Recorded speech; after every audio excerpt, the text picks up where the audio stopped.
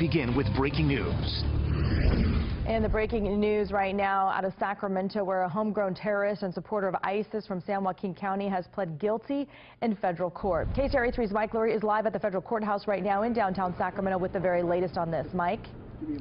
Yes, 22-year-old Nicholas Toussaint, who lives near Lodi in the tiny farming community of Acampo, before he was caught trying to sneak into Canada en route to Syria to join the Islamic State. Now, today in court, Toussaint, clad in an orange jumpsuit, you could see him there, actually was so soft-spoken you could barely hear him, but he did plead guilty today to a felony of providing material support to a terrorist organization, ISIS, prompting this reaction just moments ago from U.S. Attorney Benjamin Wagner.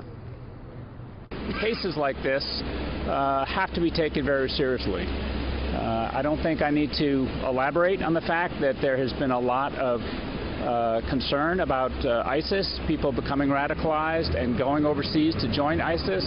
And so anytime that we find out that there's potentially someone going over there to engage in violence, we have to take action.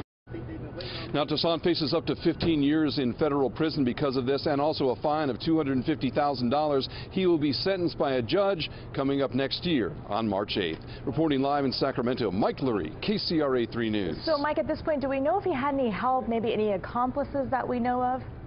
You know, I asked that very question to the U.S. Attorney. He says that Toussaint acted alone. He did not have any accomplices, but he is also believed to be the first and only person in the Eastern District of California who was caught and convicted now of trying to join ISIS. All right, Mike Lurie reporting live for us from the federal courthouse in downtown Sacramento. Thank you very much.